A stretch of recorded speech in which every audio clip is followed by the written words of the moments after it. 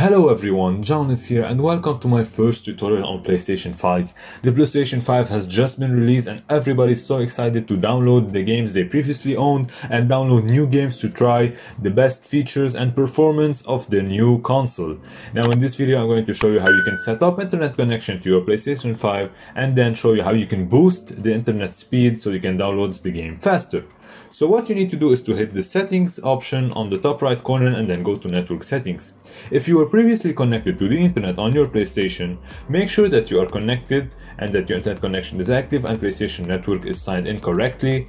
And you can test the internet connection to see the speed you have and view the connection status to note down a small number called the default gateway we're going to use in the second part of this video. If not, go to settings, turn on connect to internet and set up internet connection.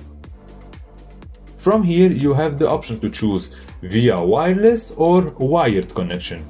But for the first part I'm going to show you, if you just want to connect quickly to your internet connection, just select the router in the list of access points you have and then enter the password and then wait for the PlayStation 5 to connect to your router, and this way you'll be connected quickly and you can start downloading the game and playing online.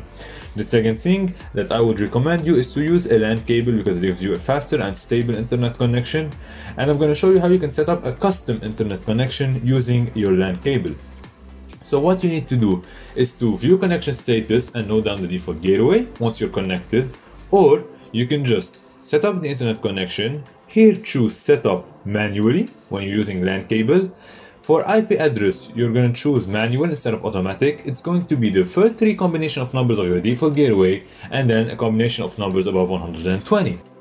You can get your default gateway if you have already your PlayStation 4 and you view the connection status. You will see that you can get the default gateway right here, or on your PC or computer, go to command prompt and then enter ipconfig and then note down the default gateway.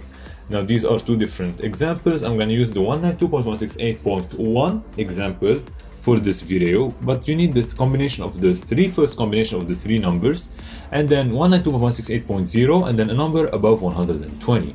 The HCP, keep it do not specify. DNS settings will be set to manual. You can use Google's public DNS, which have for primary 8.8.8.8 and secondary 8.8.4.4, or Cloudflare's public DNS 1.1.1.1 and 1.0.0.1 for secondary.